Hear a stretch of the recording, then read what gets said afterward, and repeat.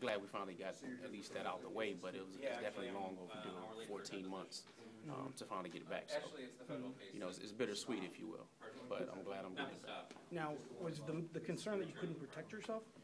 Absolutely. I mean, well, you restricting my liberty you're restricting my liberty, number one.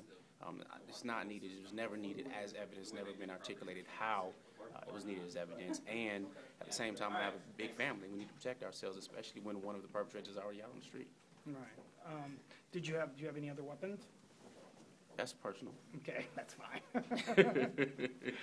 But you're just happy with what happened in there. Finally. I'm glad. Yeah, it's a sigh of relief. Again, it took a long time to get to this point.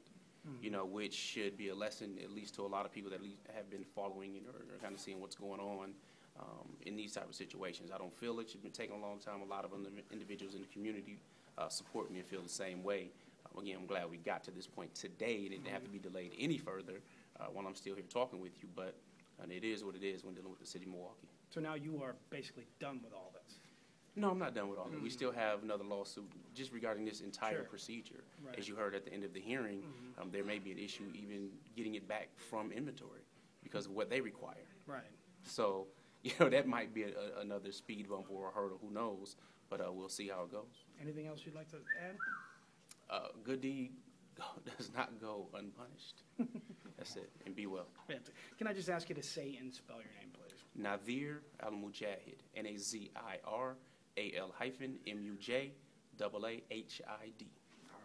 Thank you so much. Take care. No problem. Thank you very much. Appreciate your time. Likewise. So that's the standard.